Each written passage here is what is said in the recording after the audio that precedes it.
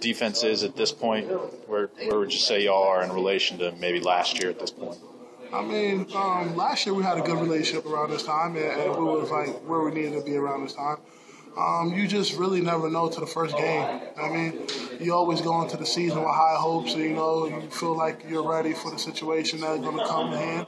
But you just truly never know till the first game, and then after the first game, then that's when you're like, okay, we're here, we need to be here, or at anywhere like at a certain measure. You know what I'm saying? Yeah.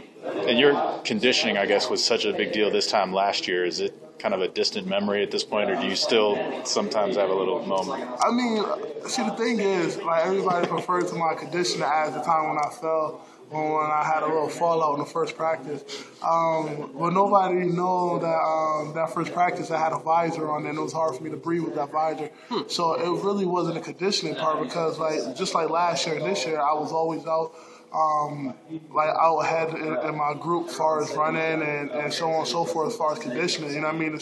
The conditioning coaches will tell you. You know what I mean? Running and all that wasn't never a problem for me. For some reason, I don't know why, but it's really never a problem for me.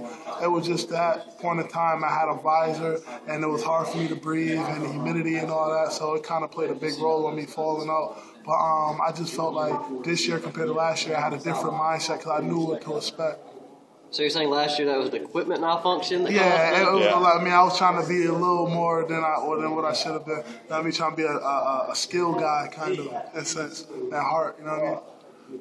You expect you and Kwame to still kind of split it up, or maybe be 60-40 about in your favor in terms of playing time? I mean, to be honest with you, I expect for whoever's having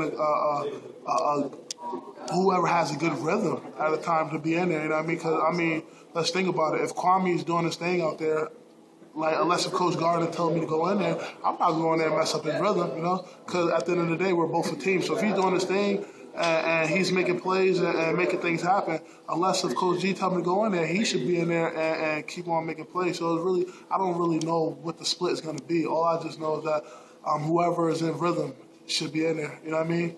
So. Is it feeling different going into this year against a team like Buffalo as opposed to last year?